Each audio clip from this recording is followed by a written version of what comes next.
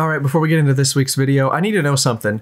Let me know in the comments, what do you like best about our videos? Is it the woodworking part? Is it the business part? Is it just everything? Is it the final reveal of the projects at the end? I want to hear what your favorite part or your favorite element of our videos is, because we're balancing like 6 or 7 priorities, right? We're balancing what the audience wants, we're balancing what the YouTube algorithm wants, and what we have time to shoot and edit and things like that. I'd really like to hear your input. What is your favorite part of the videos that we do? Your feedback would be much appreciated. All right, hey guys, sorry, it's been a couple weeks since we put a video out. Just had a lot of life things going on. Burnout because the end of the year, my grandfather passed away, just a lot of stuff going on. We're back and ready to roll. So we are gonna, what have we been doing? Woodworking wise or life wise? Woodworking wise. Okay. So we got the CNC, we started putting it together. Yes. That thing is a nightmare to put together. It's just about done. We would just spend evenings on it. We just sit down there and lay out all the I mean, it's very nice. It'll be fun once we get it put together. I just did not understand how much assembly there was required. But it wasn't like super difficult assembly. No, it was just, I chose to do it on the floor. Yeah, which that we're was just not like a good laying down idea. on the floor. That was a dumb idea. It's where we had space though.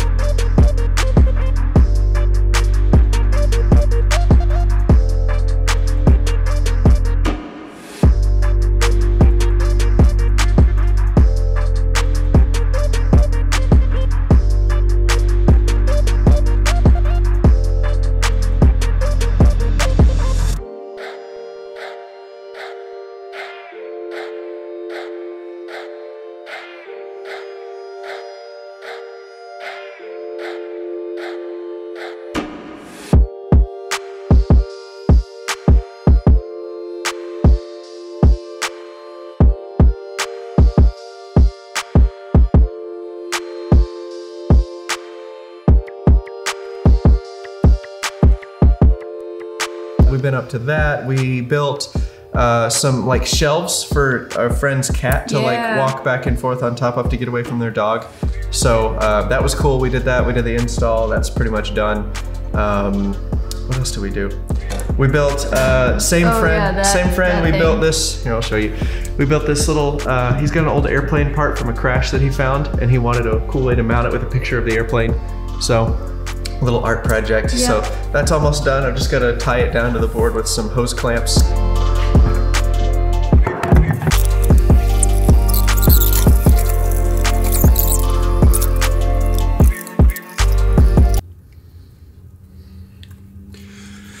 All right, can we do something? Can we get a college degree for people knowing what stickers to put on what things so the stickers are easily removable? I understand it's probably cheaper to go with the crappy glue, but it is a nightmare. I can't tell you how many hours of my life have been wasted scraping crappy stickers off of components I needed no sticker or sticker residue on. Can we get like a degree or something for that, and everybody just hires one of those guys? I mean, come on. I'm trying to be a job creator here. I'd pay for that. I know.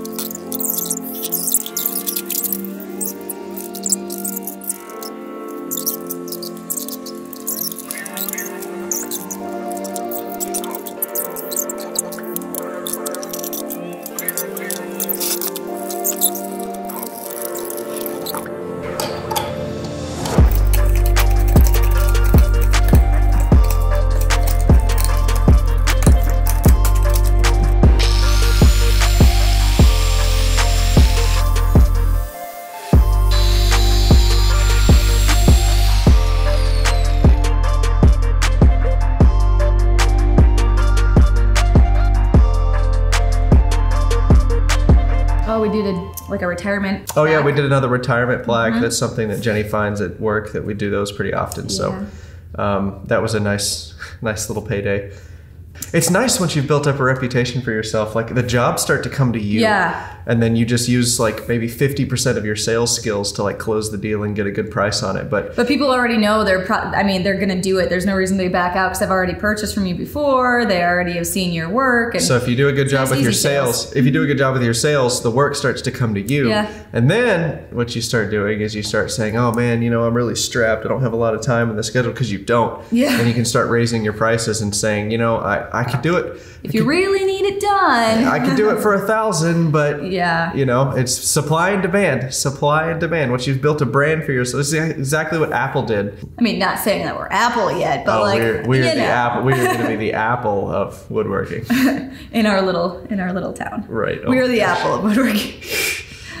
We're probably the Amazon in our little town. Anyway, so yeah, we're gonna get cracking on this. What are we making today? A coffee table. Making a coffee table for another client of ours. Out of oak. Out of oak. That'll be fun. This will be a nice build. Yeah. So we're doing some traditional woodworking on it, and using some hardwoods. And this will be a fun little project.